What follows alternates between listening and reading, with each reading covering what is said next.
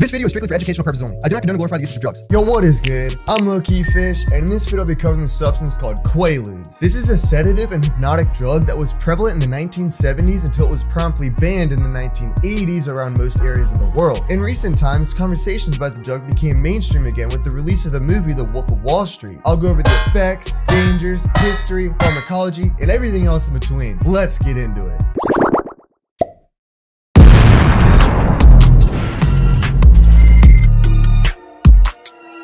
Quaalude is the brand name for the drug called methaqualone. Variously known as ludes or disco biscuits, methaqualone acts as a sedative and hypnotic and was popular in the 1970s with hippies and the disco club scene. Due to a crackdown in the 70s and 80s, it is almost non-existent now and is extremely rare to find. But before the ban, it was barely controlled and was super easy to come across and was a common alternative to barbiturates. It was used as a better alternative to alcohol due to it having similar recreational effects without killing your REM sleep as much or inducing a hangover the next day. When compared to benzodiazepines, Quaaludes are more euphoric and recreational. A light dose of methaqualone will give you a euphoric buzz, but taking too much will begin to yield more of a body load and make your limbs feel all rubbery. Positive effects are pleasing tingling sensations, enhanced sex drive, and disinhibition. Negative effects include slurred speech, dizziness, nausea, restlessness, and headache. Common doses can give mental energy and stimulation. Plus, it can reduce inhibitions, which may loosen up people's emotions or make them act more wild. Some people need to fight the urge off to sleep, but others can easily remain awake. It exhibits distinct functional properties at the GABA receptor sites in the brain and nervous system. The onset is 30 minutes and will last 6 to 8 hours once the effects start. The peak of these effects lasts about 4 to 5 hours. Overdosing is possible and comes with the risk of seizures, comas, hemorrhages, or death. Psychological dependence may occur in extreme cases, but physical dependence has rarely ever been reported. Regarding the history, it was first synthesized in 1951 in India during research for a program looking for anti-malarial drugs. 4 years later, it was proven to be hypnotic, meaning it induces sleep. In 1980, 4 tons of the drug was legally handed out, while roughly 100 tons were illicitly smuggled into the United States.